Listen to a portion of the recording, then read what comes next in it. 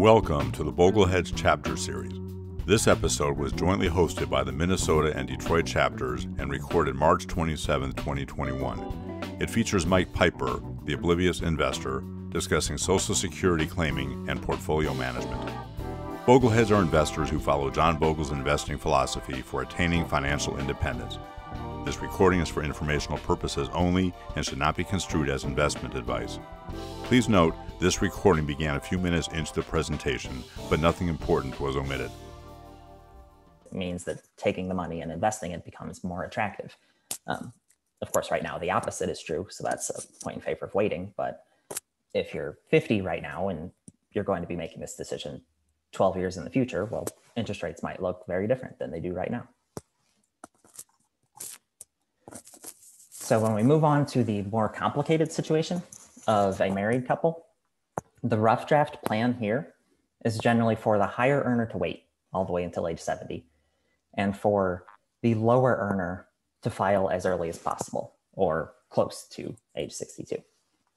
And the reason for this, it has to do with the way that survivor benefits work.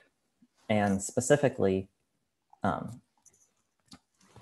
what ends up happening is that once either of the two spouses dies, the surviving spouse generally is left with the larger of the two benefit amounts. It's the smaller one that disappears once one of the two spouses dies.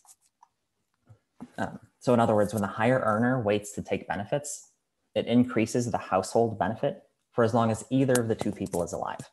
So if the higher earner waits, it increases their own retirement benefit. But if that higher earner dies first, well, then the lower earner will now start getting a survivor benefit that is increased as a result of the fact that the higher earner waited. So the higher earner waiting increases the household benefit for as long as either person is living, or you could look at it as it increases the household benefit until the point at which both people have died. Now, on the other hand, when the lower earner delays benefits, it only increases the household benefit for as long as both people are alive. And it's basically the opposite reason. It's if the lower earner delays, that increases their retirement benefit. But if they die, then that benefit's no longer relevant. And if the higher earner dies first, then the lower earner's benefit will get stepped up to what the higher earner had been receiving. So again, when the lower earner waits, it only increases the amount that the household gets while both people are still living, or until the point at which one person has died. And the key point here is that until both people have died is a longer period of time than until one person has died. And that's why it's generally advantageous for the higher earner to wait. And I think it's kind of intuitive to look at this visually. And I think there's basically four broad scenarios that can happen when you have two people. It's a 2x2 matrix, basically. In the one corner, you have the case in which both people live beyond their life expectancy. And in the opposite corner, you have the case in which both people die before reaching their life expectancy. And then in the other two corners, you have the case in which one spouse dies early and the other person lives beyond their life expectancy. Now, when we're looking at these four options, or these four possible cases, for the filing date for the higher earner, we're concerned with how long it will be until both people have died. So in other words, what we're asking is, how likely is it that at least one person will live a long time? Because if at least one person lives a long time, then it will have made sense for the higher earner to have waited to file. So if we look at these four scenarios, we can see that in three of them, at least one person lives past their life expectancy. It's basically just the one case in which they both die early that doesn't happen. So in other words, there's about a 3 out of 4 chance that at least one person lives beyond their life expectancy, and that's why it's advantageous for the higher earner to wait to file for benefits.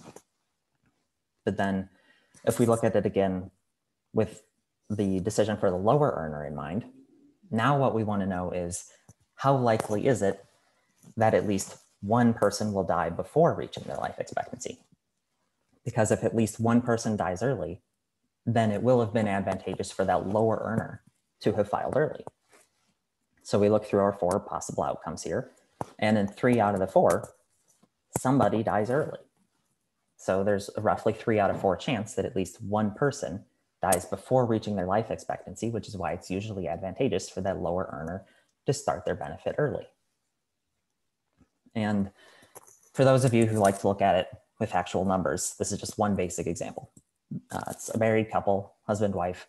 They're both exactly the same age at 62, and they're both in exactly average health. In this case, the husband's individual life expectancy is 20 years. So he would be expected on average to live until about age 82. And the wife's individual life expectancy is 23 years, which means she would be on average expected to live until about age 85. Now, with regard to that lower earner's decision, what we want to know is how long will it be until somebody has died? And a lot of people look at these two pieces of information and they think the answer is 20 years. But that's not the answer. Because remember, there's about a 3 out of 4 chance that somebody dies early. And in fact, when you actually use mortality tables to answer this question, it turns out that in just 16 years, it's more likely than not that somebody has died. And so that's, again, why the lower earner usually wants to file early. And if we look at the question for the higher earner, so we ask how long will it be on average until both people have died? A lot of people intuitively assume the answer is 23 years, but by now you're probably catching on that that's not the answer, because there's a 3 out of 4 chance that somebody lives past their life expectancy. So on average, it turns out that it's about 27 years until both people have died. And that's why it's so advantageous for the higher earner to wait. That's why we have this rough draft plan where the higher earner waits as long as possible. So they file at 70 and the lower earner files early, often at 62, or if not at 62, at least in the early range, roughly. But of course, there's plenty of exceptions. One important exception, and this applies to a lot of Bogleheads, is that if both people are just in very good health, or if you are just particularly concerned about longevity, then that's a point in favor of the lower earner waiting. And the flip side, of course, is that if both people are in very poor health, then you would probably want to take the higher earner's filing date and move it earlier somewhat. Again, another exception is the minor child or adult disabled child scenario, because in that case, it might be a point in favor of the higher earner filing sooner, because if they were to do that, that would allow the child to get child benefits on that higher earner's record at an earlier age. So it might make sense to do that. Another important exception is if the lower earner is still working, then we have to be thinking about the Social Security earnings test. And I'm not going to get into the math of that. The Open Social Security does, the calculator does account for that, by the way, if you tell it that you're still working and you put in the amount that you're earning and when you expect to stop working. But the result is basically that it usually makes sense for the lower earner to then wait either until they stop working or until their full retirement age to file for benefits. Another possible exception is if one or both spouses have a government pension, then we have to be thinking about the windfall elimination provision and government pension offset. And the calculator accounts for these too, if you tell it that you have a pension. This is a bit tricky to summarize in any concise way because it can affect the decision in either direction for either person. One last exception is tax planning. Usually that's a point in favor of waiting. And the reason for that is that Social Security is inherently tax advantaged because at most 85% of your benefits are included in your taxable income.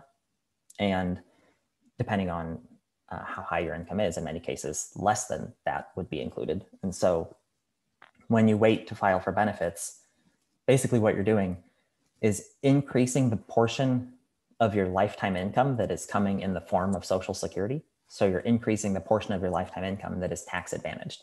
So that's usually a point in favor of waiting. But tax planning is always case by case. So there could be some other tax specific reason that would be a point in favor of filing early. So that's it for the question of Social Security. Now, if we move on to the second question of how much you can spend per year from your savings, if you've spent much time on the forum or just reading about retirement planning in general, you've probably run into the 4% rule. And the idea there is that if you spend 4% of your portfolio balance in the first year of retirement. And then every year, the idea is that you would keep spending that same dollar amount, except you would adjust it upwards for inflation every year. And you do that regardless of how the portfolio is performing. So even if the portfolio is going way up or going way down, you just keep spending the same inflation adjusted dollar amount. That's the idea of this 4% rule concept. But there's a bit of an issue, and I think most people realize this as soon as they try to apply it in real life, which is that most people in real life don't actually spend the same amount from their portfolio every year. And that's because you have different sources of income that stop and start at different ages, right? You might, for example, if you're married, you might have one person retires, but the other person's still working. So maybe you're spending a little bit from your portfolio. And then the second person retires, and now you're spending more from your portfolio. And then Social Security starts, and now you're spending less from your portfolio. And the 4% rule just doesn't account for that in any way. And then there's also just the fact that for a lot of people, they just want to spend more money early on in retirement, right? Like traveling more, going out to eat more, going out to shows more, doing whatever it is that you like doing. A lot of people intentionally plan to do more of that in the early years of retirement. And so again, we have a case where you just aren't spending the same dollar amount from your portfolio every year. So how do we address that fact? How do we actually incorporate that fact into a plan? I think the easiest way to do it is actually to bundle in the third question as well, of which assets you should be spending, because there's a very straightforward approach that can address both of these questions together. And essentially the idea is to recognize that your portfolio is being asked to satisfy separate spending goals. And those spending goals last for different periods of time. And so if you have any spending that's only supposed to last for a short period of time, you can use an allocation that's a good fit for a short period of time. And that piece of the portfolio that's going to satisfy this short-term spending, you wouldn't be using something like the 4% rule. You would intentionally be depleting that piece of the portfolio according to a schedule. So you would intentionally be spending from it at a high rate. For example, if something's supposed to last for 4 years, you would be spending from it at 25% per year. And then for the rest of the portfolio that's supposed to last through your whole lifetime, that's where you generally want to use a stock-oriented allocation and a low initial spending rate. So it's 3 to 4%, depending on who you ask. So I know this isn't very intuitive, so it's actually much easier to explain it visually. So what we have here, imagine that this is your desired total level of spending per year in retirement. And the idea is that you are intending to spend more in the first part of retirement than in the later part of retirement. And in this particular example, it's just one decline at one moment in time, but it could be a gradual decline over several years. It doesn't really change the concepts. It's just trying to keep the example simple. And there's no numbers on the age axis. And that's because it doesn't really matter whether this decline in spending happens at age 72 or at age 83. The concepts are still basically the same. And there's no numbers on the spending axis either, because it doesn't really matter whether this is $50,000 or $500,000 of spending. The concept's still basically the same. So the idea is that every year you have to come up with enough dollars to get you up to that line, right? To get you up to your desired total amount of spending. But the key point is that it doesn't all have to come from the portfolio, because at some point your Social Security benefit's going to start, and it's going to get you part of the way up to that line.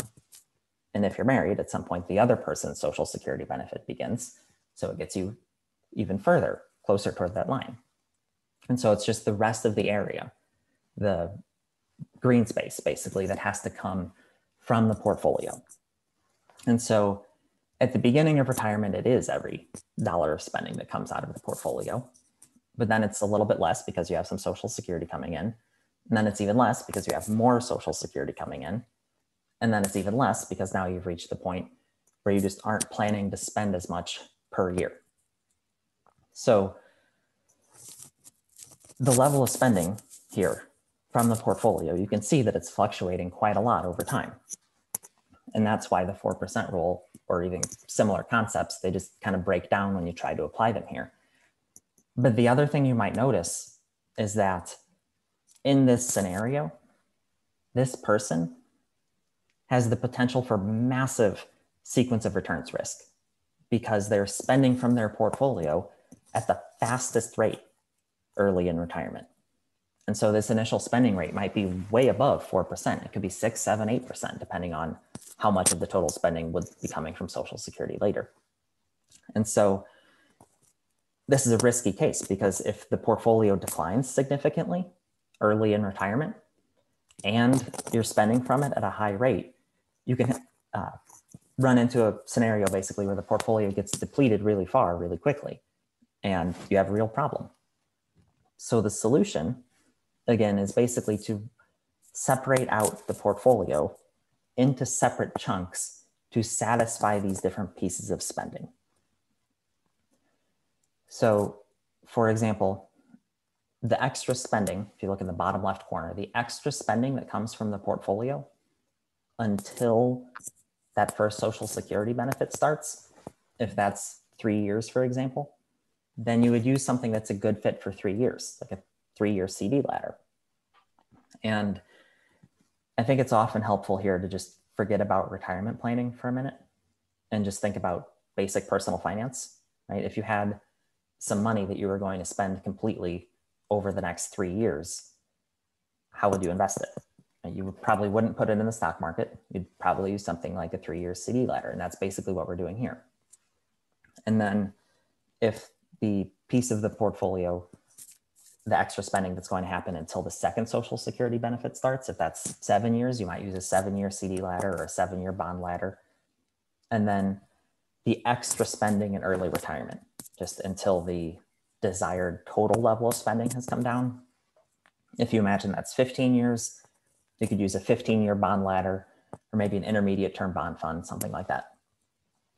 And then it's really just the rest of the spending, the rest of the portfolio where we have some questions, because those CD ladder pieces and the bond ladder pieces, they pretty much solve themselves, right? If you know that you're going to spend this particular chunk of money over 4 years, a 4-year CD ladder is an obvious solution, and the spending rate is obvious as well. You just spend one of those 4 CDs every year.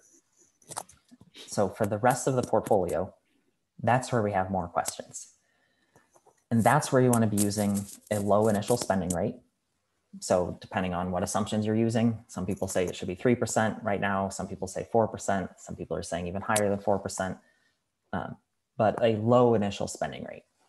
And that's where you generally also want to be using a stock-oriented allocation, because this is the piece of the portfolio that basically has to last indefinitely, because no matter how old you get, you don't know how much longer you have left. And so you need this portfolio to last essentially indefinitely. So with this rest of the portfolio chunk, basically, one strategy that has grown a lot in popularity over the last 10 years, and you'll see this in a lot of the research lately, is to base your spending on the RMD tables. And for those who aren't familiar, RMD just stands for Required Minimum Distribution. And this has to do with retirement accounts, basically traditional IRA, 401k, 403b. Once you reach age 72, you have to take money out of that account every year. And the amount that you have to take out is a percentage based on your life expectancy. So the older you are, the more you have to take out. And the idea of using this as a spending strategy is that every year you would just look up the RMD percentage for somebody your age. And then for this rest of the portfolio piece, that's the percentage that you would spend. So it's pretty straightforward. It's basically just a percent of portfolio strategy, but it adjusts for age, meaning that it's adjusting for the fact that the older you are, the greater the percentage of your portfolio that you can spend. So if you imagine somebody who retires early at age 50 and compare that to a 90-year-old retiree, the 90-year-old can spend a greater percentage of their portfolio safely every year because they don't need it to last for as many more years. And this strategy of basing spending on the RMD tables, it reflects that fact. This slide basically just shows what the percentages would be at various ages. And the thing I want you to notice is that it's a pretty conservative rate of spending, right? You're spending less than 3% until you reach age 64, and you're spending less than 4% until you reach age 73. And so what some people have decided to do is basically take this concept, but just crank the numbers up a little bit. For example, they might say we're going to spend the RMD percentage times 1.2 or something like that. And of course, that's a trade-off, right? It means you get to spend more, but because you're spending more, you're increasing the likelihood that the portfolio ends up being depleted. And on the topic of asset allocation for this rest of the portfolio piece, you generally want to be using an equity-oriented allocation. You wouldn't want, for instance, you wouldn't want to make a bond ladder, like a 23-year bond ladder, because if you live 27 years, then you have a problem, right? So the idea is that for a portfolio that has to last indefinitely, stocks are the best fit for that. But if you look at the research, you'll see that there's a really broad range in terms of what gets recommended. With some studies, you might see a 40% stock allocation recommended. You might see that with target date funds, for instance. Other studies will recommend all the way up to 100% in stocks for this piece of the portfolio. And the reason for that is just because if you're looking at historical data, it depends a lot which periods you look at. And it depends what assumptions you're making, right? If a particular study assumes that the stocks are all US stocks, whereas another study uses an international allocation as well, it's going to vary in terms of what it shows. So a broad range is acceptable, but generally something with a stock-oriented focus is usually what works best. Now, of course, a high stock allocation means more volatility. And the other thing that it usually results in is a larger bequest, so a larger portfolio balance at death, or more spending later in retirement. What surprises a lot of people is that using a higher stock allocation doesn't really let you spend more early on in retirement. A lot of people assume that it would because stocks generally have higher expected returns. But the problem with that is that stocks obviously don't always earn great returns. And so with a stock heavy portfolio, you basically have to plan to get unlucky. You have to spend at a conservative rate and assume that you're going to get unlucky and spend at a rate that would be okay in that scenario. But then what usually does happen is that you probably won't get really unlucky. You probably won't have a huge bear market right after you retire. And so what usually happens is that the portfolio grows over time if you have a significant stock allocation. And so that means that you can spend more later on in retirement or leave more to your kids or grandkids or charities, basically. So moving on to question number Mike, 4. Oh, yeah, what's up? I'd like to give a chance. There was one question that came in that I think is a good one. And you've covered multiple topics already. And I think the crux of what the question is what are we talking about generally for like the magnitude of difference between these multiple decisions we have to make that you just mentioned? Are we talking about if you make the correct decision with your spouse and who files early, are you going to get twice as much money, 10% more money? And the same sort of question would just generally go for the sequence of returns risk that you were just talking about, and then this asset allocation decision. Yeah, so on the topic of Social Security, it's super case by case because the difference in earnings history matters a lot, and the difference in ages between two spouses matters a lot. The simplest case, so for a single person, like I said, filing later is slightly advantageous, not wildly advantageous. It's just that life expectancies are a little bit longer than those that are baked into the system. So you're going to get somewhat more on average if you wait, and how much more depends on what mortality assumptions you're using. For a married couple, generally what you'll see is that having the higher earner delay is extremely advantageous because you have this same fact that life expectancies are somewhat longer than those built into the system. And there's the fact that, again, for that higher earner, we're looking at a until both spouses die period of time. So it's super duper advantageous. But to put a number on it, unfortunately, you can't, because it depends entirely on the difference in ages, the health assumptions that you're making, and the difference in earnings history. For the lower earners decision, though, what you'll find is that filing early is usually very slightly advantageous. It's pretty close to neutral because you have this one point that filing earlier is advantageous because of the way survivor benefits work. But there's the countervailing point that life expectancies are longer than those assumed in this system. So it's almost neutral for the lower earners decision. It's usually you get a little bit more on average by filing earlier, but it's not going to be a huge difference. But again, to put any numbers on it, you just can't do it without knowing an exact couple that we're talking about. In terms of the which assets to spend from and how much to spend every year, I'm not sure exactly how to answer that. Certainly, if we're talking about a scenario in which you are going to be spending well above 4% in those early years, basically until Social Security kicks in, that absolutely can be okay. If what's going to happen then is that once Social Security does start, the spending rate that you're left with is pretty low. But in that case, what you have to do is just what we were talking about, basically take a chunk of the portfolio and specifically allocate it to something very safe. So that essentially for that piece of the portfolio, sequence of returns risk is eliminated because you just have a bond ladder or a CD ladder and you know that money will be there. That's in the research over the last few years, you'll see the term Social Security bridge or bridge payment used to describe that concept. I don't know if that answers the question or not.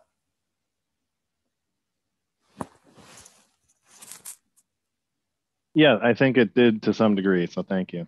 Sorry, it's hard to answer to put numbers on that particularly. Yep, understandable. So as far as which accounts to spend from, generally this is about tax planning. And in most cases, your taxable accounts are your least tax efficient accounts. And the reason for that is that you have to pay tax every year on the rate of growth, right? You have to pay tax every year on the interest that you're earning, unless you're using tax exempt bonds, but those pay less interest to begin with. So again, you have a lower rate of growth. And depending on your income level, you might have to pay tax on dividends and capital gains as well. So taxable accounts generally grow at a lower rate, which makes them less tax efficient. And that usually means that you want to spend those accounts first. Anything in tax planning though, there's always exceptions. One big one in this case is that if you have assets that already have large unrealized capital gains, so they've gone up in value quite a bit since when you bought them, and you're pretty sure that you could leave those assets to your heirs. So you know you're not going to be spending your whole portfolio during your lifetime. In that case, it usually does make sense to try not to spend those assets. And the reason for that is that when you die, your heirs would get a step up in cost basis. Basically, when they inherit those assets, their basis would be stepped up to the market value when they inherit those assets. And so basically the idea here is that if you never sell the asset during your lifetime, you won't have to pay tax on the capital gain, and neither would your heirs. They could inherit it and sell it right away, and they wouldn't have to pay tax on the gain either.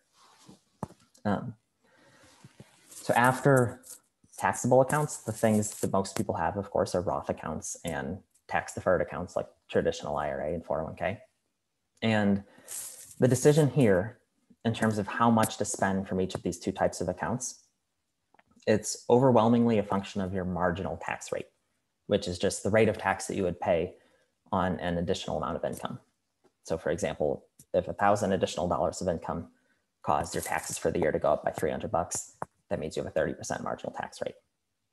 And the general approach is that basically you would compare your current marginal tax rate to the marginal tax rate that you expect to have later on in retirement. And if your current marginal tax rate is lower than that future anticipated marginal tax rate, that means you want to spend from tax deferred assets right now instead of Roth assets. And the idea here is you're basically saying, my tax rate right now is low, so I'm going to take advantage of that low rate, right? I'm going to take money out of these tax deferred accounts right now and pay tax now at this low rate so that I don't have to pay tax later at a higher rate. And this is a very common thing in real life financial planning, because what usually happens is that you retire at a given age. So your income has gone down dramatically because you've stopped working, and Social Security hasn't started yet, and RMDs don't start until after that. So you've got this window of time, a period maybe of several years or a year or two, where your income is lower than it will be, or lower than it has been, and lower than it will be in the future. And that usually means a lower marginal tax rate. And so that usually means it makes sense during those years to spend primarily from tax deferred assets, and maybe do Roth conversions as well, which is where you move money from a tax deferred account to a Roth account, and you pay tax on it when you do that generally. And the idea there is basically the same thing. You're saying, I'm going to pay tax now at my low rate so that I don't have to pay tax later at a higher rate.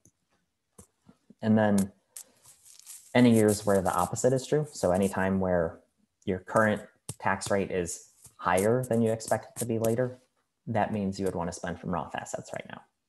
And the idea there, it's basically the opposite. You're saying, my tax rate right now is really high, so I'm going to try to keep my taxable income really low so that I don't have to pay any more tax at this high rate than I really have to. Yeah, hey, Mike. Yep. Question came in. What if capital gains rates increase in the future? What would that do to the strategy you just laid out here? If you knew with a certain confidence capital gains rates are possibly going to be going up at some point. It basically just amplifies the desirability of spending down taxable accounts first. It makes your taxable accounts even, they're already your least tax efficient accounts most likely, and it would make them even less tax efficient. So it would make it even, it's already probably advantageous to spend those accounts first, and it would make it even more advantageous to spend those accounts first.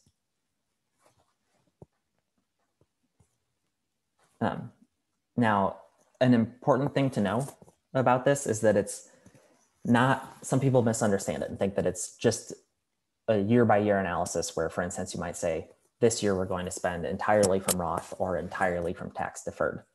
But in reality, at least in theory,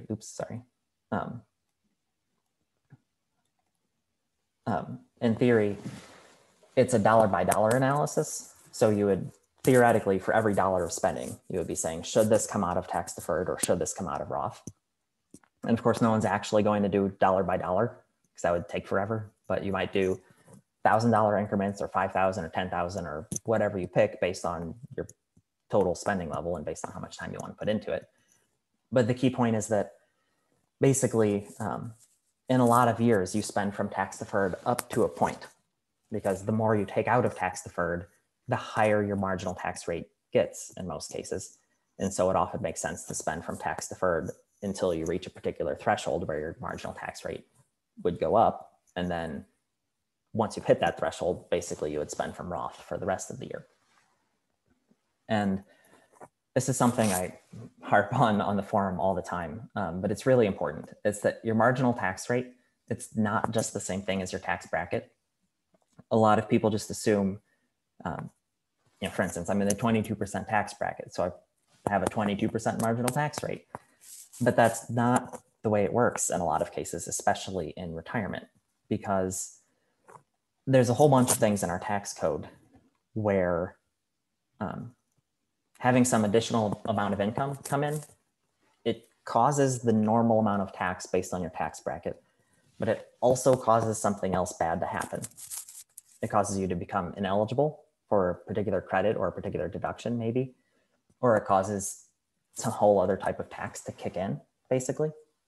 And so when you account for those two effects together, your marginal tax rate can be considerably higher than just your tax bracket. Some things that can cause that effect, the premium tax credit. So this is for people buying health insurance on the Affordable Care Act exchange. So that's especially important for anybody retiring before 65. The way that Social Security benefits are taxed, that causes an effect like this also. The Medicare income-related monthly adjustment amount, which we'll talk about in a second, causes an effect like this.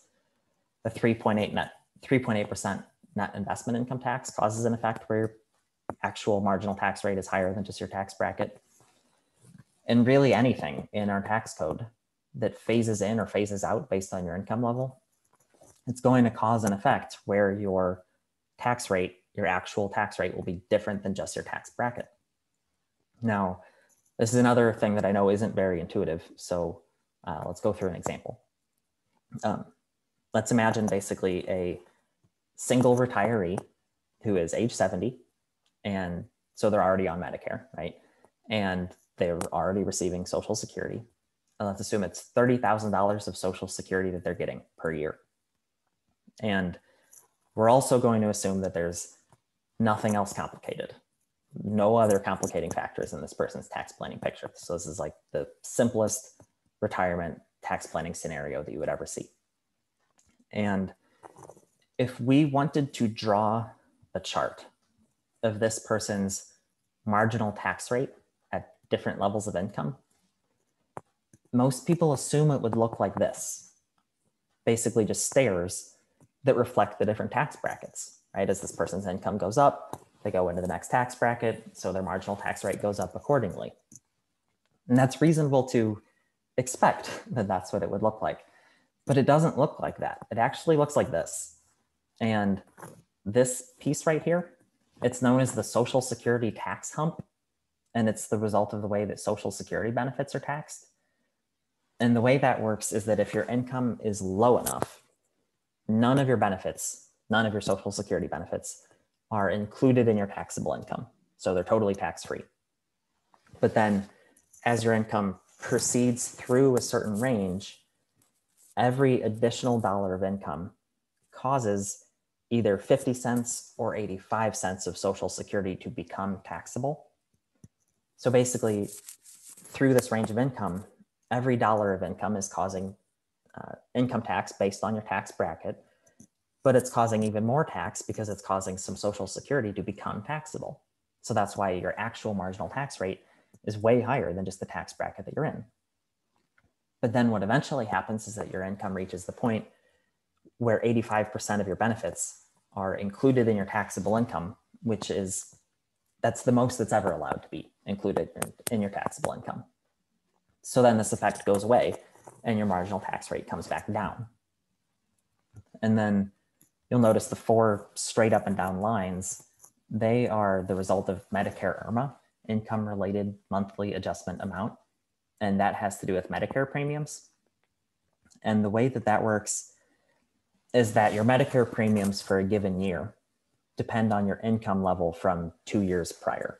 So a person's 2021 premiums would depend on their 2019 amount of income. And the key thing to know about Medicare IRMA is that it isn't a gradual effect. There's just specific thresholds where once your income crosses that threshold, your premiums 2 years from now go up dramatically. They'll go up by several $100s or more than $1,000 over the course of the year. So basically this $1 of income that puts you right over that threshold, it's costing you hundreds or thousands of dollars in health insurance premiums. So it's a marginal tax rate it doesn't fit on the chart. It's just a straight up and down line, basically. And like I said a minute ago, the idea here is that basically every year in retirement, you would create a chart like this, in theory at least, to show what your actual tax rate would be at different levels of income. And then you would pick one of these thresholds and try to keep your income just below that threshold so that you don't get hit with that higher extra amount of tax. And of course, a CPA, CFP, tax attorney, somebody like that can help you with that analysis. But if obviously a lot of Bogleheads are do-it-yourselfers. And so if you're going to take the DIY approach, what I would encourage you to do is not to try to do all the tax calculations in a spreadsheet, because almost every time when I see people do that, they leave something out. They forget about a particular deduction or a particular credit or some phase out range. And so they miss one of these thresholds. They don't recognize that it's there. And then you accidentally take too much out of tax deferred, or you do too much Roth conversions, and you blow right through that threshold and you end up paying more tax than you had to. So what I would encourage you to do instead, if you're taking a do-it-yourself approach, is to use actual tax software. So it could be something as simple as just TurboTax, just your basic tax prep software. And what you can do with that is just create a hypothetical return every year. Basically, you say, this is roughly what we think our income will look like. And then you can start to fiddle with it, basically. You can say, but what if we did another $1,000 of Roth conversions this year? How would that change our taxes? And then you type that in, and it shows you immediately how your actual taxes would change. And because it's TurboTax, it is accounting for all of the deductions and credits and so on, all the other gotchas. And so you can see what your actual marginal tax rate would be for that $1,000 of income. And then you do it again. You say another 1,000 and another 1,000, and you can figure out your actual marginal tax rate at different levels of income. But the one thing that you would have to manually include if you're doing it that way is the Medicare IRMA that we're looking at right here, because that's not technically a tax, right? It's Medicare premiums. So TurboTax it doesn't care about that. So it's not going to tell you about that on its own. So you would have to manually include that in your analysis. Now, one more point about this topic of marginal tax rates and how that influences the decision of which accounts to spend from every year is that for a married couple, what usually happens when one spouse dies is that the surviving spouse is left with a higher marginal tax rate going forward. And the reason for that is that the standard deduction for one person, or a single filer, is half of what it is for a married couple filing jointly. And up to the 32% bracket, each tax bracket has half as much space in it for a single filer as for a married couple filing jointly. But when one spouse dies, the usual result is that the household income falls by less than half, because it's generally the smaller of the two Social Security benefits that goes away, right? And then with regard to the portfolio income, it usually doesn't really change all that much at all, because just because somebody died, I mean, the portfolio is still there, right? It's still there doing what it does. And so you have half the standard deduction and half as much space in each tax bracket, but more than half as much income.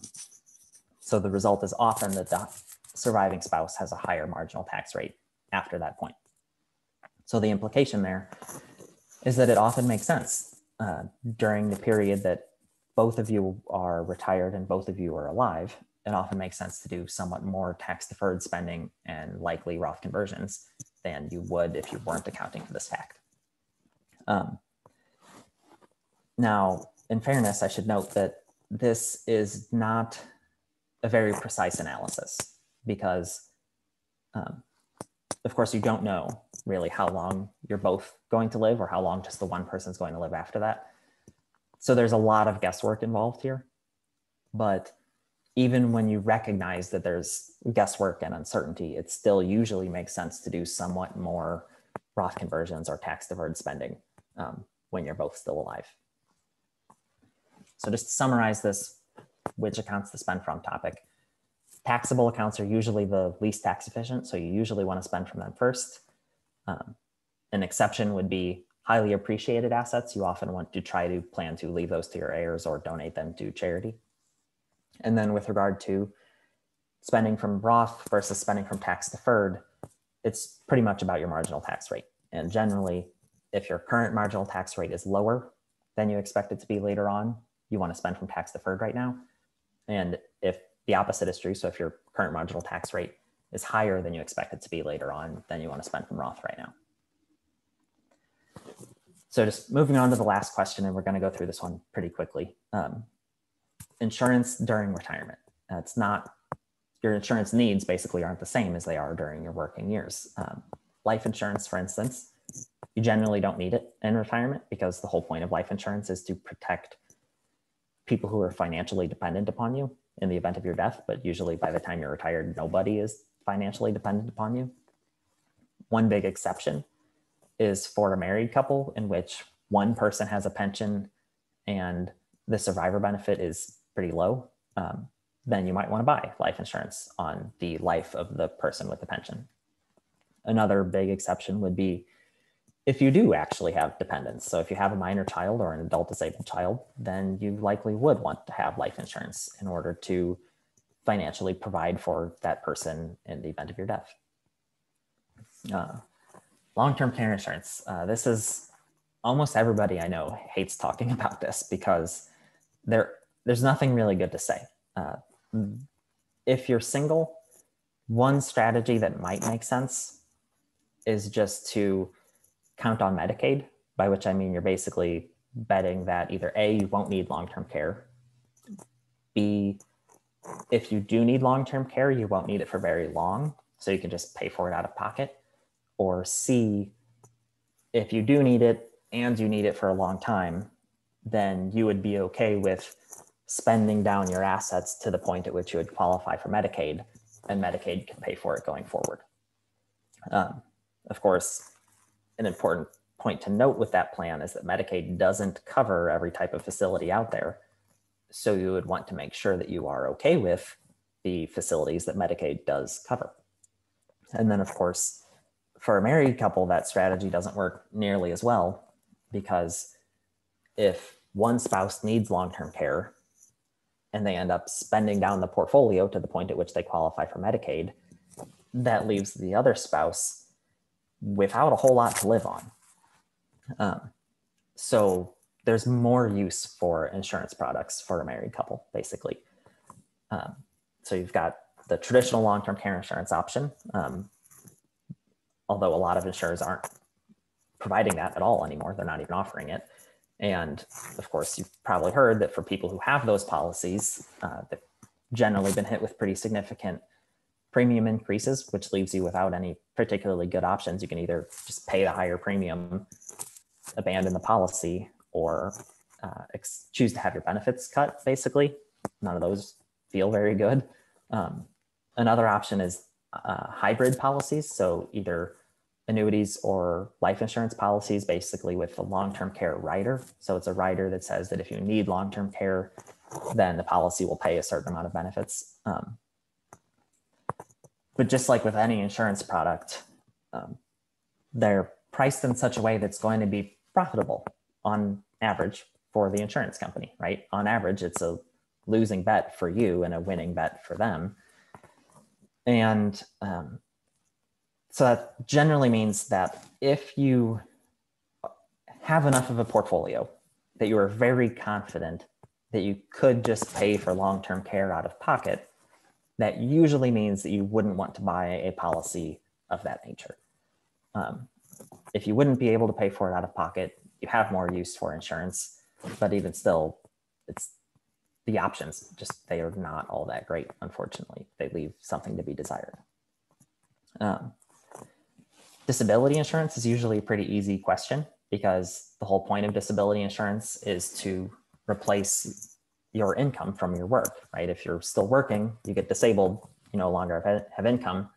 So disability insurance protects you in that scenario. But if you're not working anymore, you don't really need that. Health insurance, of course, if you retire before 65, most years you're generally going to be buying insurance on the Affordable Care Act exchange.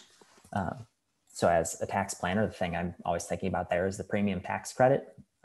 That's the tax credit that basically reduces your premiums. It's a subsidy against your premiums, and it's based on your income level. And health insurance is expensive, right? Especially the older you get. So this can be a really, really big credit. And the more, it's worth paying a lot of attention to. That's all. It's worth really thinking about navigating your distributions from your accounts in such a way that you might want to keep your income low during those pre-65 years in order to maximize that credit. After 65, of course, that's where Medicare kicks in. And so again, that's where you want to be thinking about the income-related monthly adjustment amount. And remember, that's the one where it's specific thresholds where as soon as you cross that threshold, your premiums go up quite a bit. So if you can keep your income just below one of those thresholds rather than just above it, that's generally quite advantageous to do so. As far as longevity insurance, so things that protect you in the event that you live a really long time, that's where annuities come into play. Obviously, Bogleheads don't really love most annuities. And the thing you'll see people say on the forum a lot, which is true, is that delaying Social Security is usually the best annuity deal that you can get. And again, that's because most insurance products are priced in a way that's profitable to the insurance company, but that's not true with Social Security. So it's usually a better deal than you could get from an insurance company. However, if you're already delaying Social Security and you want more longevity protection, that's where an annuity might be helpful. And the type of annuity that's generally considered Bogleheads approved is the basic single premium immediate annuity, which is a very simple product. It's just a pension that you buy from an insurance company. So you give the insurance company a lump sum of money, and it is now their money. It's gone. It's not like it's in an account that you can pull your money back out. It's their money now. But now they promise to pay you a fixed amount every month or quarter or year for as long as you are alive. Or you can get a joint life annuity, so it's as long as you and the other person are alive. One important point about this is that since 2019, there are no longer any insurance companies that offer this type of lifetime annuity with a cost of living adjustment that's based on actual inflation. So if you're buying this type of product, you will be taking on inflation risk. And that's another reason why people generally consider delaying Social Security to be the best option in this category, is because Social Security benefits have an actual inflation adjustment. So they don't have that sort of inflation risk.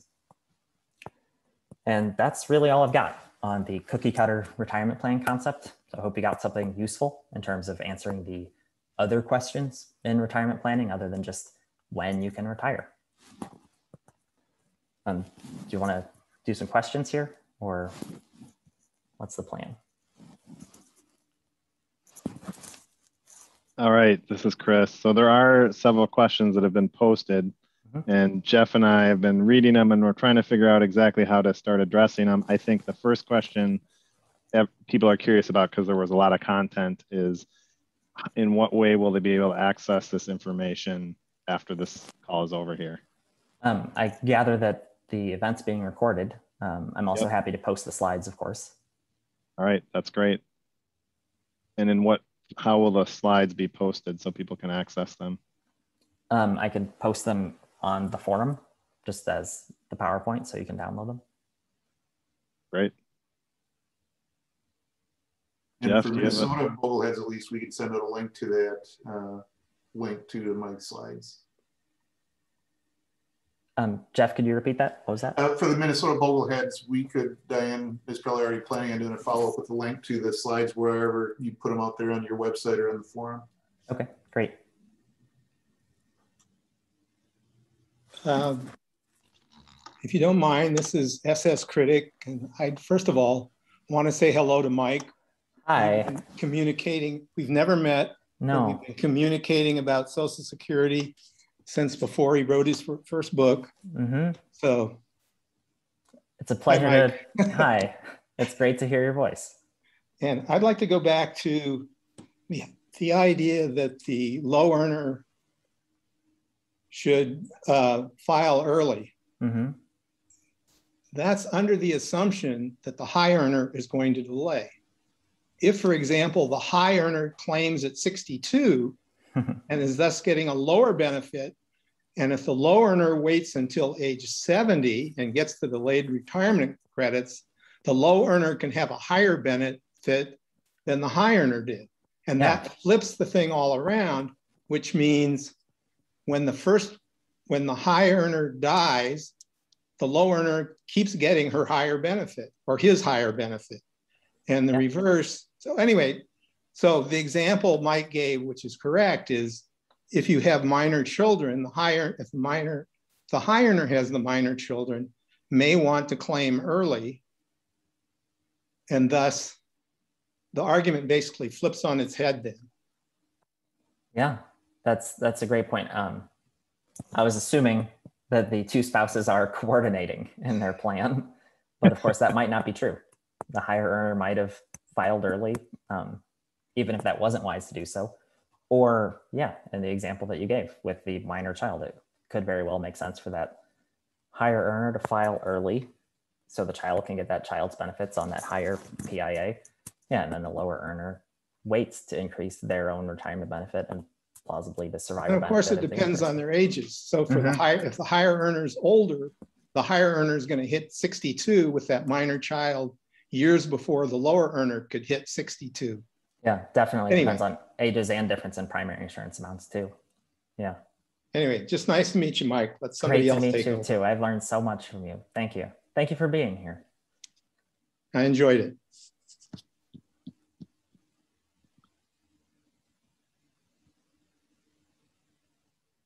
Does anyone else want to ask a question verbally?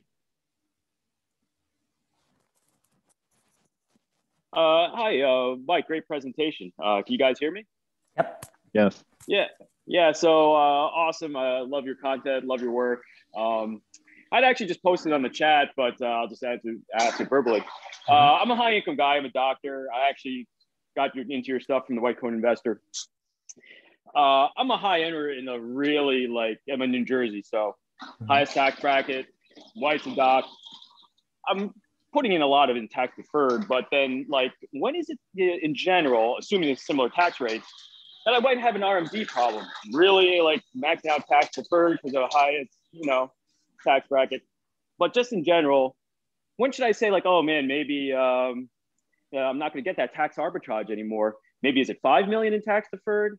I plan on retiring at 65 and then taking Social Security at 70.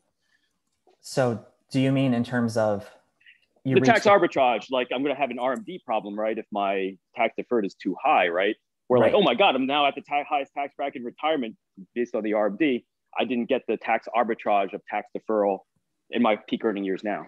And so are you asking whether it makes sense to be doing Roth conversions or Roth contributions instead of tax deferred contributions, or right? Because are you asking about just doing? Yeah, because that will say, at this level of tax deferred, when I retire at 65, I really should do this amount of tax, right? Roth conversions between those, between my Social Security claiming and the time I retire. So that's going to be a 5-year window where it's just nice to know, oh my God, I'm going to have an RMD problem. I got to do Roth conversions at age 66, 67, 68, 69.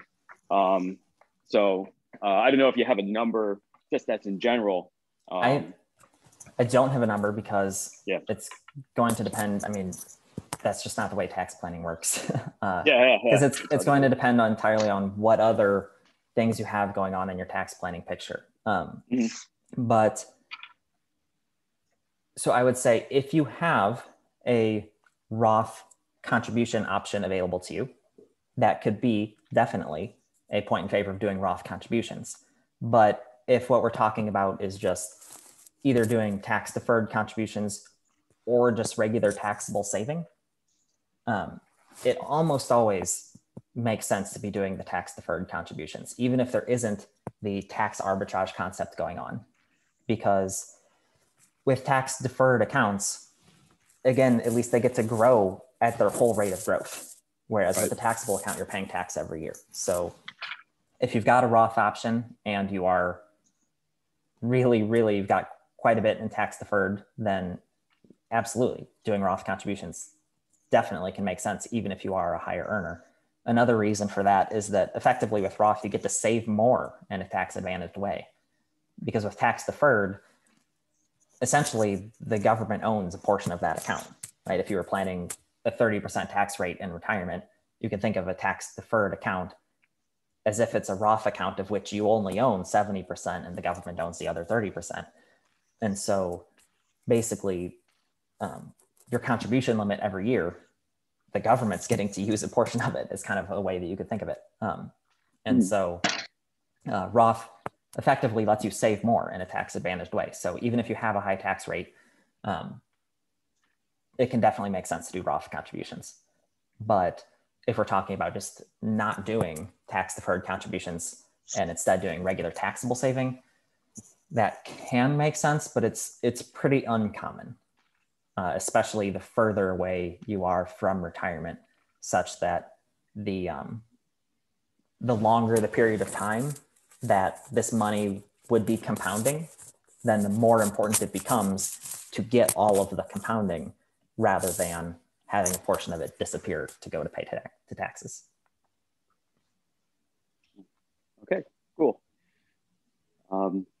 Also, a related question with just looking at state taxes. I know there's no income tax states, but are there, I guess maybe Tennessee and Vermont might actually tax withdrawals from retirement.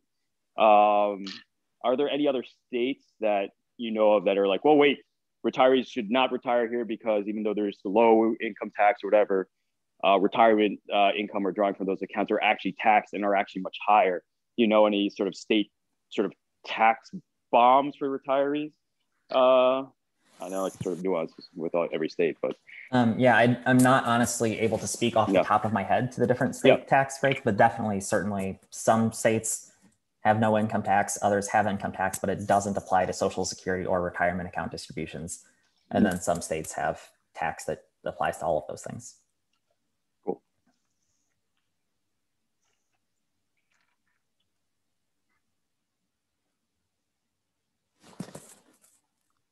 We have another raised hand from Duncan. Do you want you to ask your question? And then we can maybe move on to Social Security after this. It's in regard to the spending rules for retirement. And you mentioned the RMD rule. And I'm wondering what you think about using an endowment spending rule where you take a fixed percentage of using a smoothing process where you take a fixed percentage of the last 7 years average value of your portfolio. Yeah.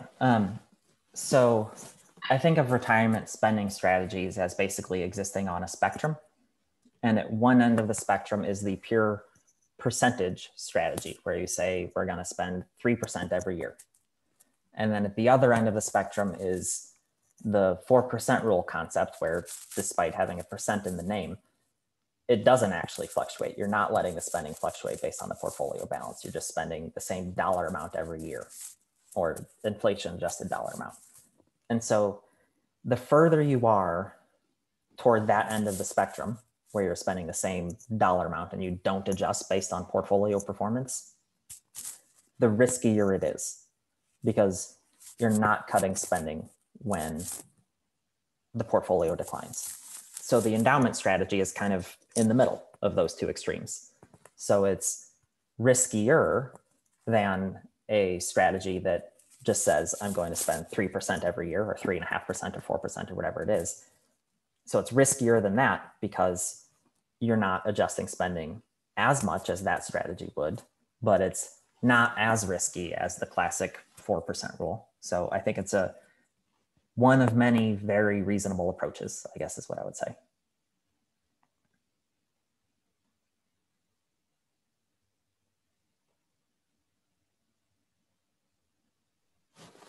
Okay, why don't we have, Mike, why don't you go on with your presentation? We'll take some more questions at the end. Thanks. Sure. Can you still see my screen share? Or did that... Yep, it's good. Okay, great. Yes. Okay. So this is Open Social Security for those of you who haven't used it. I gather many of you have. Mike, excuse me, Mike, can I just, I'm hearing like a clicking sound when you talk. I wonder if do you have a mic that could be hitting your desk or something? I am wearing earbuds. Is it still clicking? Where the mic is not connected to the earbuds. The mic is, and it's the earbuds mic. Yeah, maybe it was rubbing against my clothes or something. I think that's it. Yeah. Okay. Just make sure that's not happening. Yep, I'm holding it now a little bit. Is that better, hopefully? Yes. Yeah, okay. Thanks. Yeah. Oops, sorry. Okay, great. Okay, good. So Open Social Security is hopefully pretty straightforward to use. The base case here, it just takes your very basic inputs: marital status, gender, date of birth, primary insurance amount. And you can see, as we were talking about, a very basic scenario, a unmarried woman should file at age 70 because it's slightly actuarially advantageous. But we can start to come up with all sorts of other scenarios. So for example, we were talking about, this box at the top gives you additional options. So if you say this person now has a child and one child, and this child is disabled, so they could get child benefits on this person's work record, now she should file as early as possible. It basically it's a very case-by-case analysis, and one change in the inputs can completely flip the output on its head. And I know most of you have already been using this, so I don't want to just show you a million different scenarios. But one thing that I don't see used a lot on the forum, which I think is pretty useful, is this feature right here. You can put in all of your inputs. So let's say we've got one person born in 1958 with a higher primary insurance amount. And then if you want to, and obviously this isn't all that many inputs, but if you do the advanced options and then one person's still working and maybe there's a government pension and there's a whole bunch of input that you've put in, you can right click right here and save that link. And then you could just paste that in, either to another browser window later, or you could post it on the forum. And once the page loads, it'll be preloaded with all of your inputs. And that can be useful for if you want input on a particular, like if you want to talk on the forum about a particular scenario, you can put in all of your inputs, grab that link, and then paste it into a forum post. And then other people can look at it and see the exact scenario that you're talking about. That's also useful if you work with a financial advisor, for instance. You could copy that link and then include it in an email. So that's useful there. I think that's mostly it that I wanted to show people, is that you've got all the different options here. So disability is obviously relevant. Still working is where we've got the earnings test coming into play. Pension is for applying the windfall elimination provision and government pension offset rules.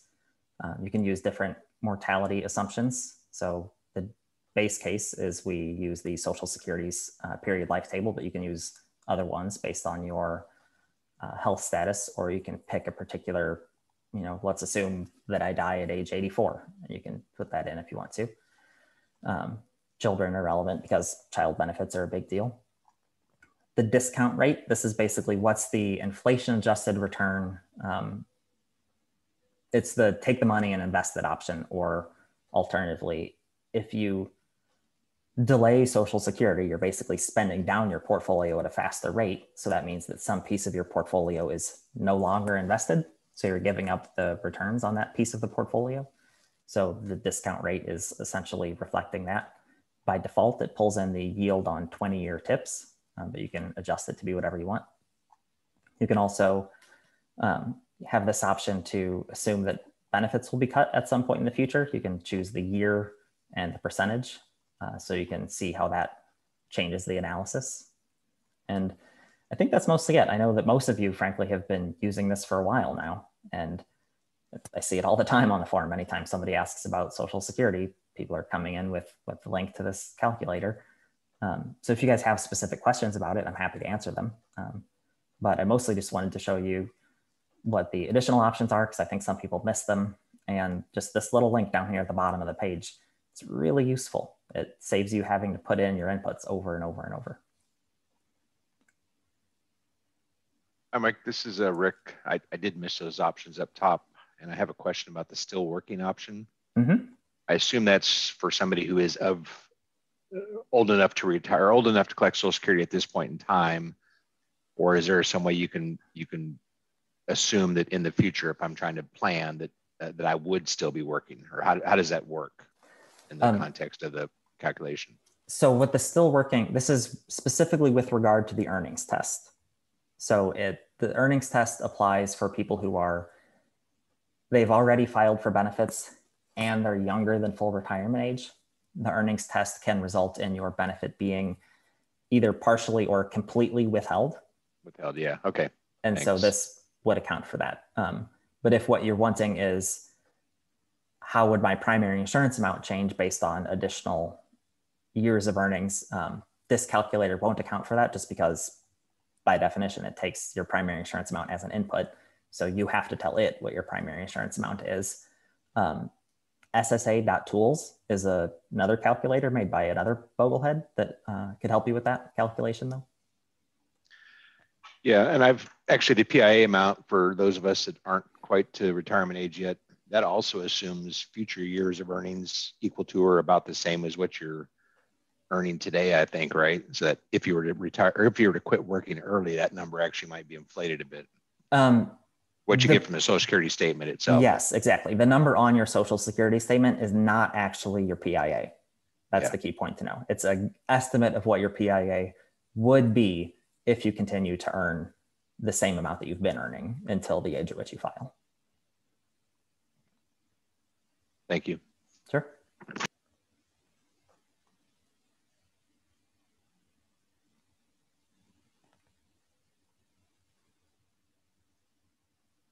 So at this point, I think we can have time for a lot of questions and answers from Mike. We have a couple that have come in through the chat too, which we may want to address, but I do see a hand that's raised at this point too.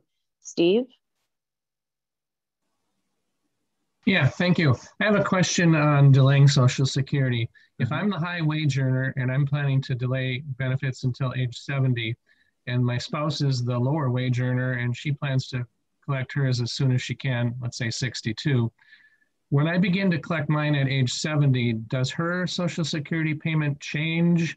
I think I was under the impression that hers changes to half of mine at that point, but I might be wrong.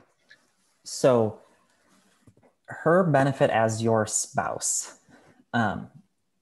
if she's already receiving her retirement benefit at that point in time, then when you file for your retirement benefit, her benefit as your spouse would automatically kick in. That's called a deemed filing. And that benefit amount, it's not half of your benefit. It's half of your primary insurance amount. So it's half of what you would have gotten at your full retirement age. So if you filed at 70, you're getting more than your primary insurance amount. And she would not be getting half of that. She'd be getting half of your primary insurance amount, so less than half of your benefit. The other key point here is that if she's 62 at this time, or if she's younger than full retirement age, then her benefit as your spouse is going to be reduced because it will be beginning prior to full retirement age.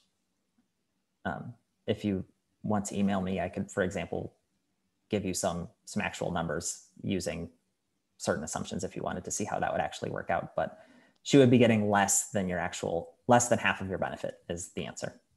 Okay, thank you very much. Sure.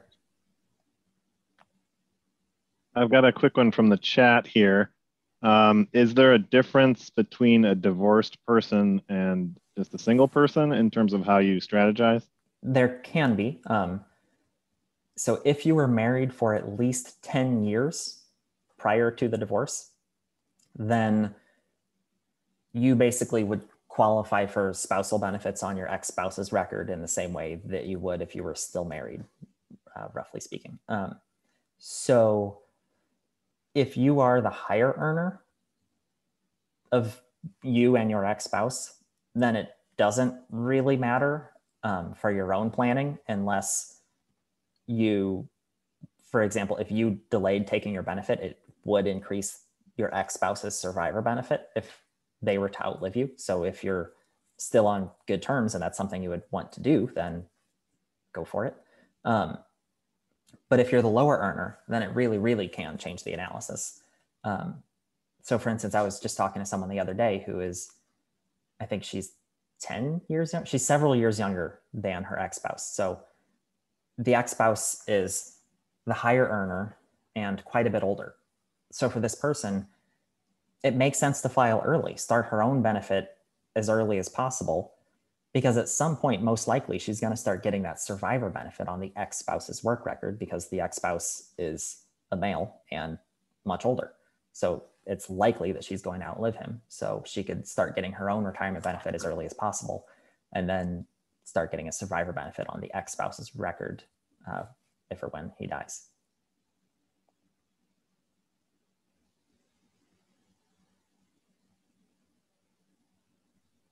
There are also spousal benefits for exes. So that could come into play. One thing that a lot of people aren't familiar with, you can file for a wife or husband's benefit as an ex if your ex has filed and if the divorce has been more than 2 years. Oh, I said that backwards. If your spouse has filed, your ex has filed. However, if the divorce is more than 2 years, then you don't have to wait for your ex to file. You can still claim as a spouse against your ex, just like that. That's called independently entitled. Yep, good answer.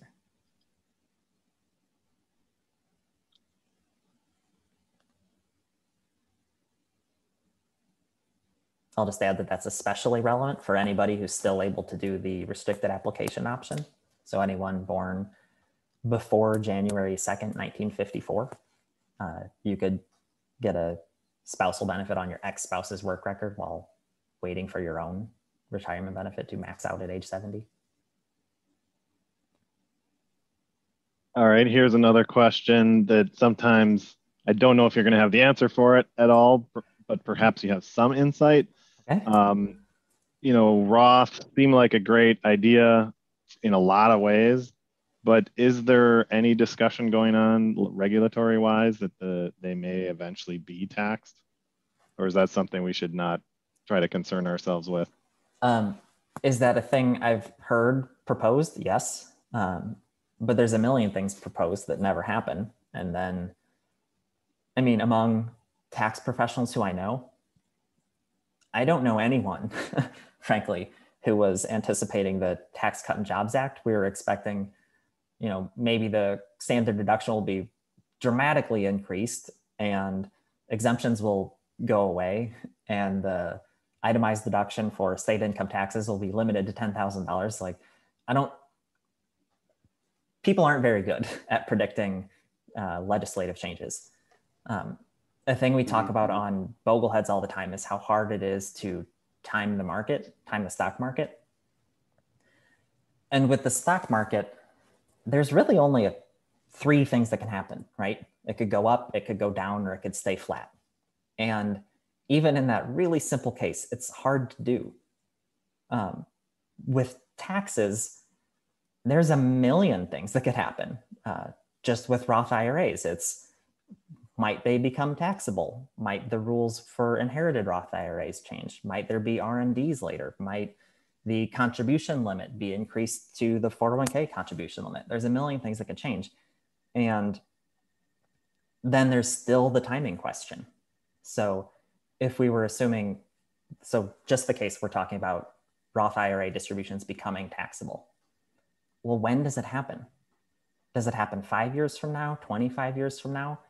If you get the idea right, but the timing wrong, it still doesn't help. Just like if you predict a bear market, but you predict it 5 years in advance, and so you miss 5 years of stock market run up, it doesn't really help to have predicted the bear market.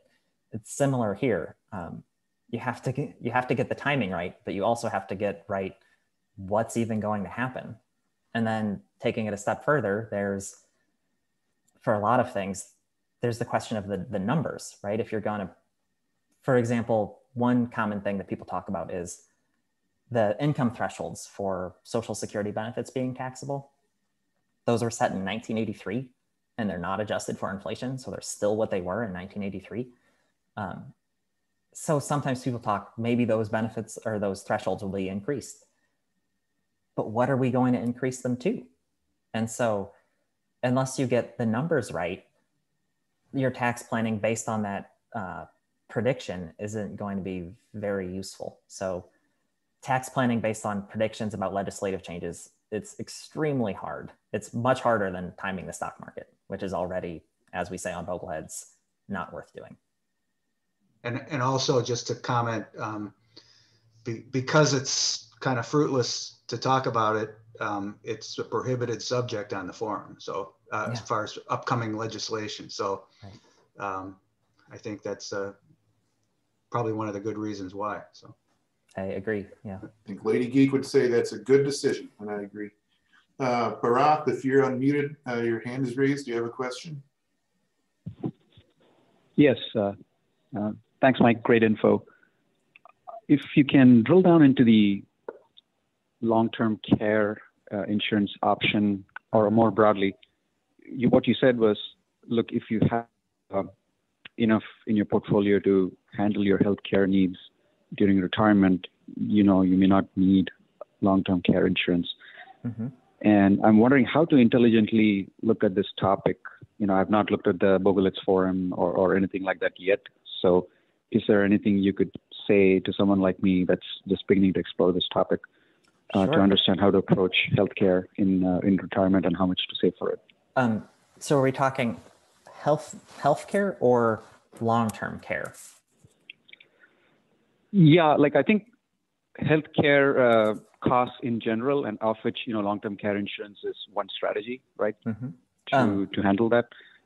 Well, so long-term care insurance is specifically covering long-term care, so care in a nursing home, for instance, or an assisted living facility, whereas healthcare, we're talking about medical procedures, drugs, things like that. So long-term care insurance is covering something different than what your health insurance covers. Okay. Yeah. So I think in that case, let's just stick with the long-term care piece. Okay. And how to handle those costs. Sure. During retirement. I think step one, a useful step, is to look, because it varies a lot geographically. If you live in San Diego, long-term care is going to cost more than if you live in rural Missouri. So look at the facilities around you and see how much they actually do cost. And that's going to be step one, actual just research where you live. And then you can look at statistics on how long long-term care needs typically last. But of course, you don't necessarily just want to plan on the typical length of stay. Just like when you're retirement planning, you don't want to assume that you're going to die at your life expectancy, because you might live well beyond that, and then you need your savings to last longer than that. So same thing with long-term care. If you can afford the average length of a long-term care need, but no more than that, well, then that still could be quite a problem. But you can look at statistics about how long long-term care needs typically last, and you can look at the actual prices where you live. That's what I would do in terms of how to start to gauge whether it's something you could pay for out of pocket, or whether you might be wanting to look into insurance to cover that sort of cost.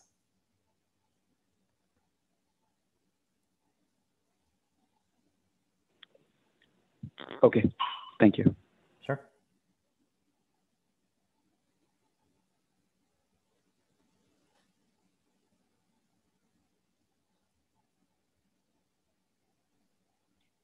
Mike, this is Diane.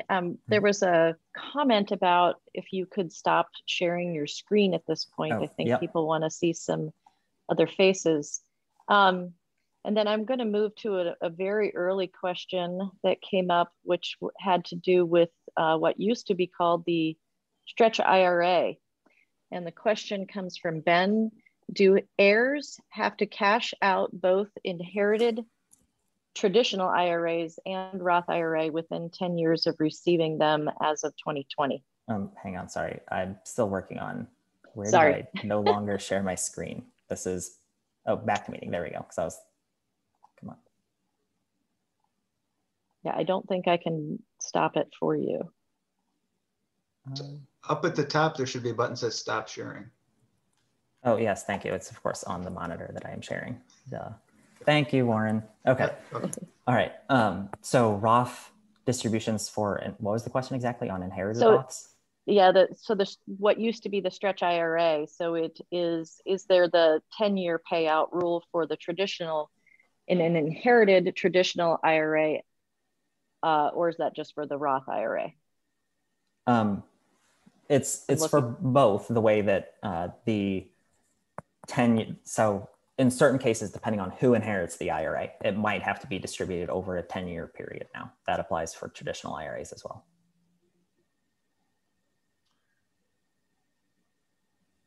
Stearns is trying to figure out how to raise his hand, but if you have a question, Stearns, you could unmute and give it to Mike.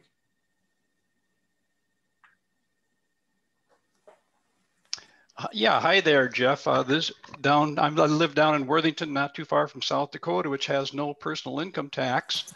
And I'm wondering if it might be a wise strategy to move to South Dakota for a year or two and do some conversions there and then move up to Minneapolis where the grandkids are and spend money like mad. But, you know, given this low interest rate environment we're in, and I'm probably 2 years away from retirement, and I claim social at 70, but yeah, the bulk of the assets are in the traditional IRA. So I'm looking at a pretty big tax bill from Minnesota and from the feds in the future.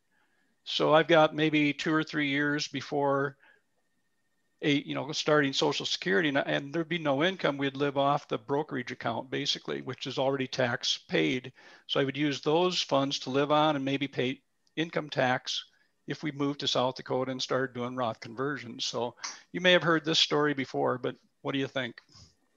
Yeah, I mean, obviously it depends on how willing you are to move, but it's not out of the question. I would specifically look into the actual dollar amount of savings because, of course, moving itself involves a fair bit of financial cost and a fair bit of work, but it's not out of the question. People do certainly move for tax reasons. Okay. All right. Yeah, we're only 50 miles away, so it's not a big deal. We could rent over there and then, buy a house up in the cities if need be. But thank you. Now, I would note though that you would want to check to make sure that you're not still. So if you still own your home, if you were just renting, and if you don't, just make sure that you're not accidentally still going to be paying state income tax. Sure. Right. Sure. Mm-hmm. And then as a risk adverse person, up in the late 60s with the Federal Reserve throwing us savers under the bus, there's probably not very many opportunities to get a decent rate of return that's pretty low risk at this point. Yeah. Unless we wait maybe 10 years for interest rates to go up again. Yeah. CDs are often, so Alan Roth, spend much time on Bogleheads, you're probably familiar with him. Something he often suggests is looking at CD rates, because in many cases, banks will offer CD rates that are quite a bit better than you could get on bonds, especially bonds of a similar credit quality, which would be treasury bonds, assuming you're staying under the FDIC limit. Another thing that a lot of people don't realize is that if you have a mortgage, you've got right there a risk-free rate of return available to you, paying down that mortgage. So those are a couple of options, but yes, absolutely. When interest rates are low, there aren't very high return options available in any safe way. All right, thank you, Mike. Sure.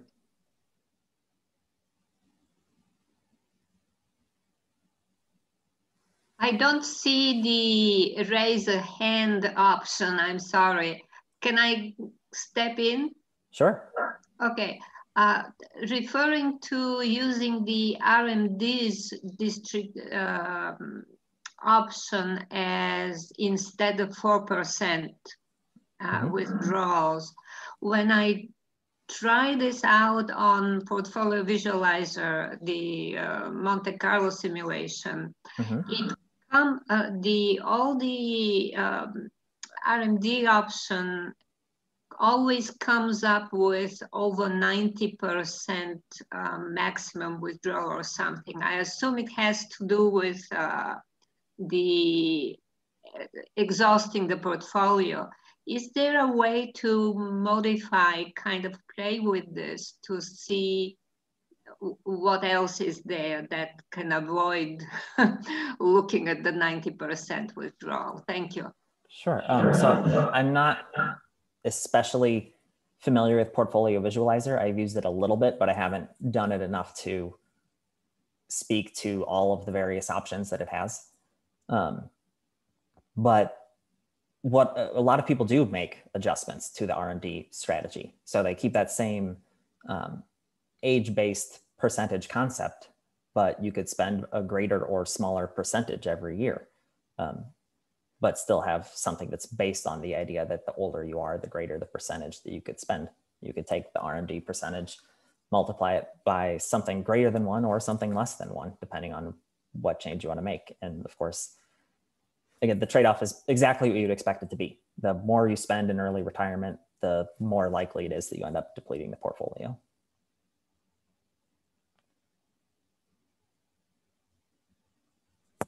Thank you. Thank you, Mike. Great. Sure. Mike, there's another question that came in on the chat. How would you factor in a pension in the timing of when to best claim Social Security benefits, and which accounts you might spend first in retirement, Roth versus traditional when factoring a pension? Sure. With the pension, it's important to know whether it's a pension from non-covered employment, so a government pension. So then we need to be thinking about the windfall elimination provision and government pension offset. It's also important question is whether you have options and to what extent you have options in terms of when the pension begins. Because you might have an option to delay the pension, and then you can have basically this case where, like we were talking about, where you have some window where your income is relatively low because because you've retired and the pension hasn't kicked in yet, and maybe you're also delaying Social Security, and then you can be doing some Roth conversions during those years. But the analysis is still basically the same in terms of which accounts to spend from. It's still about what's your marginal tax rate right now, and how does that compare to the marginal tax rate you expect to have later. The point is just that the pension affects both of those questions, right? Because it's providing income and likely changing your tax rate. But the analysis, it's still exactly the same concept. It's how does my current marginal tax rate compare to my future marginal tax rate?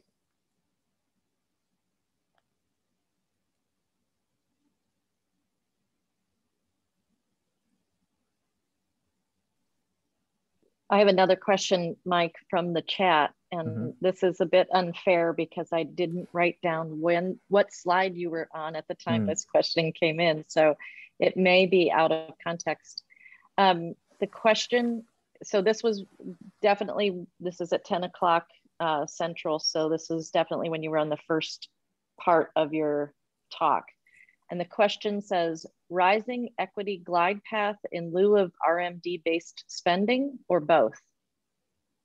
So I apologize, I cannot give you context. If Top Row is still on, he or she can pop on, that would be great.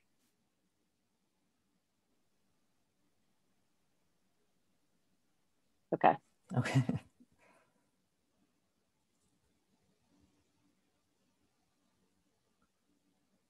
Do we want to go over, I know you had some of the questions that were submitted in advance. We could, up to you. Yeah, why don't we go ahead and do that, Mike? Sure. Do you want me to read them? Sure, yeah, if you want to go for it. So we had one question that says, I understand that Mike uses the Vanguard Life Strategy Growth Fund. If he were to use a DIY portfolio, would he have changed the asset allocation stocks bonds ratio over the last 2 years? I would not have changed that. I would have eliminated the international bonds. Definitely, no question about that, but I wouldn't really have changed the stock bond allocation at all. Okay. I think that you already addressed the 4% rule quite a bit, so we'll skip over that one. What percentage of a portfolio should be invested in real estate? If we're talking about, REITs, so real estate stocks, I think a total market allocation makes perfect sense. So that would be, I think, somewhere between 3 and 4%, basically. There's no particular need to have an extra REIT holding to overweight that industry any more than you necessarily need a fund to overweight the financial services sector or any other particular sector. If we're talking about how much of your net worth should be allocated to investment real estate, so, a condo that you're going to rent out or something, that's a tricky question to answer. Investment real estate is an undiversified asset as compared to an index fund, which is extremely diversified, right? When you buy a rental property, you have a lot of risk involved in this one property. And then there's additional risk because generally with investment real estate, it's a leveraged investment because you're borrowing a good chunk of the money used to make the investment. So I think for a lot of people, the answer is 0. Basically, you can own your own home and then there isn't really any need to do any individual investment real estate. But for people who want to take on that risk, it's certainly has the potential for very high returns, but you should just recognize that it's an undiversified leveraged investment. So there's quite a bit of risk involved. Just to review, I think, and just make sure I understand, the total stock market index fund includes some like 3 to 4% of real estate. Right, exactly. So anything you buy, you're actually overweighting. Right, yes, Yep. That's precisely Okay. it. And some people like to do that, but Yep. you could make a case for overweighting other industries as well, if you wanted to. One of the other questions that came in advance is asked the following: what are your overall recommendations for an early retirement strategy? If details are helpful, assume a 2-worker household in their mid to late 40s with 2 children graduated from high school in about 10 years, mortgage paid by children's graduation, retire at children's graduation at $100,000 a year, college funded via 529s or loans or other. So a very early retirement scenario, I think the things to primarily recommend are A, make sure you're using a really low spending rate because this portfolio might have to last for a very long time. And for the exact same reason, you probably want a pretty high stock allocation because that's what's most likely to sustain a given level of spending over a very long period of time. As far as further details beyond that, like the tax planning details, we just need more information about the individual person.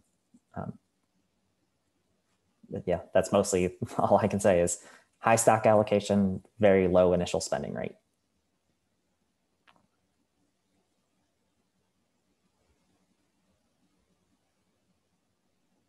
One of the other questions that came in is where at this time is the best place to put your money for 5 to 10 years investment? Oof.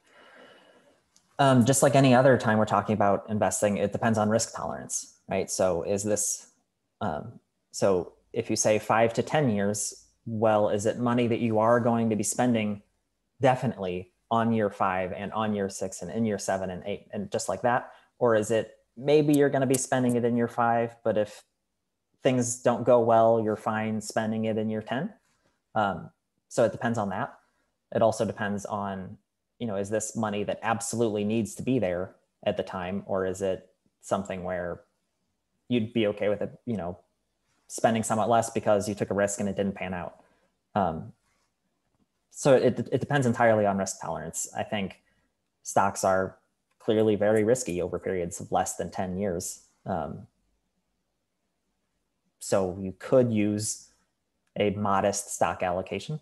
So 20% stocks, 80% bonds, that's not insane, but I think it also makes perfect sense just to buy a 7-year CD for money that you're spending in 7 years. So it depends entirely on what the actual goal in question is.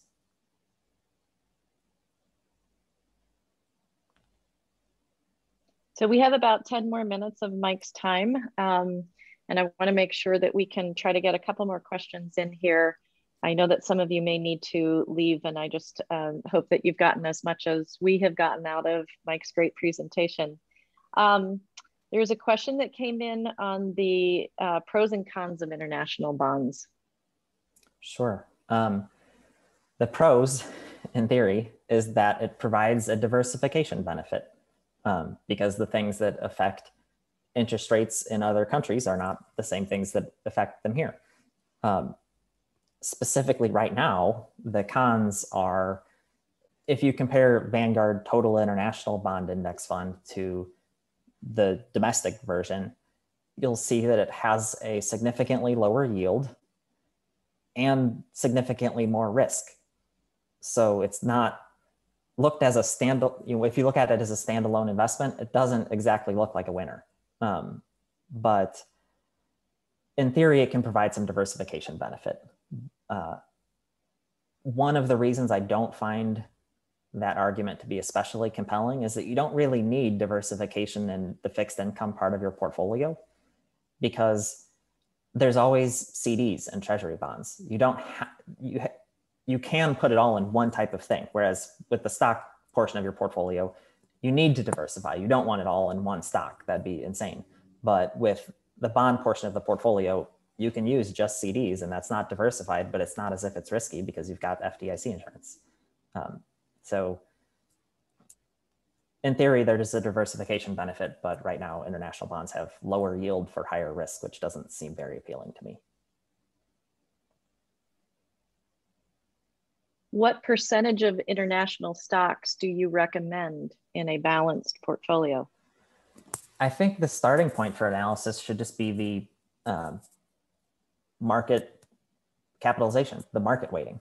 So what you would see from the Vanguard Total World ETF or Vanguard Total World Index Fund. And that weighting, of course, varies over time because sometimes the US market does better, which means that after that happens, a greater portion of that allocation would be domestic. But then I think you want to make adjustments from there. And for most people, what you'll find is that you generally should end up skewing towards domestic because the primary reason is that living here in the US, we generally spend in dollars. And so that means that international funds have an additional source of risk, which is currency risk. It's basically risk that the performance is affected because the currency in which those other investments are denominated decreases in value relative to the dollar. So once you account for that, you basically generally want to skew somewhat towards a US allocation. And that's especially true for retirees. So basically once you're actually spending from your portfolio, that becomes more relevant. So you'll often see anywhere from 20 to 40% recommended, but it varies depending on what the best is. It varies depending on what historical period you look at and so on.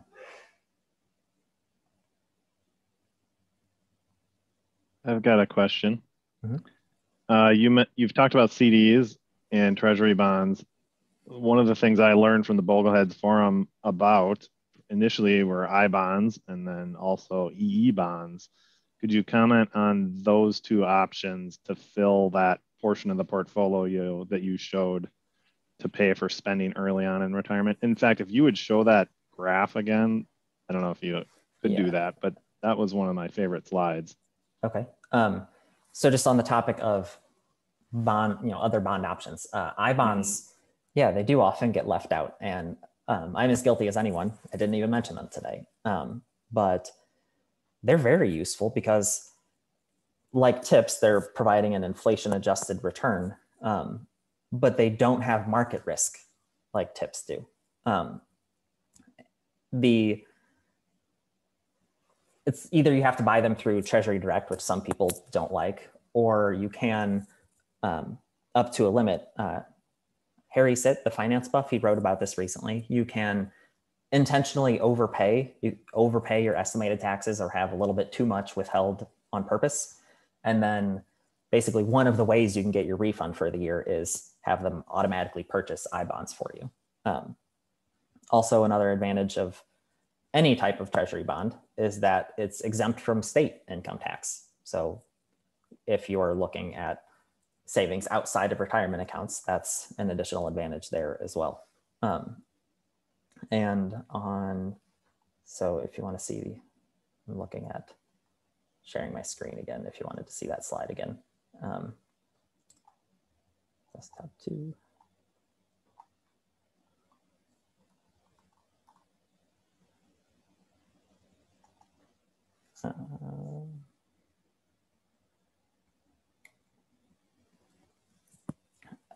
But do you have a specific question about I assume we're talking about this slide, this idea, like that concept?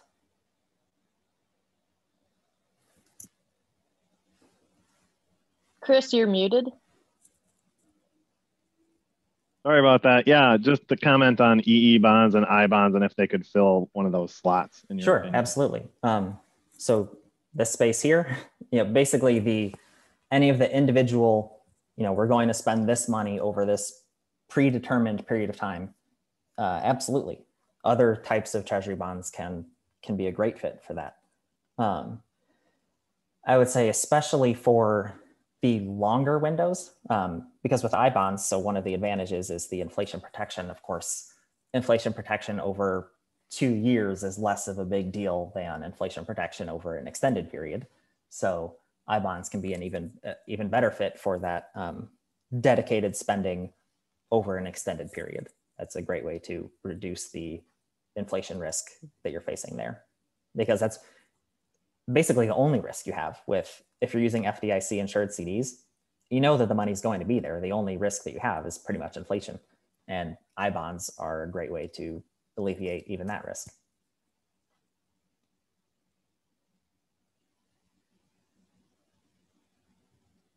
So the question came in on this slide. What are, oops, now we lost the slide. What are strategies? Oh, sorry. It's okay.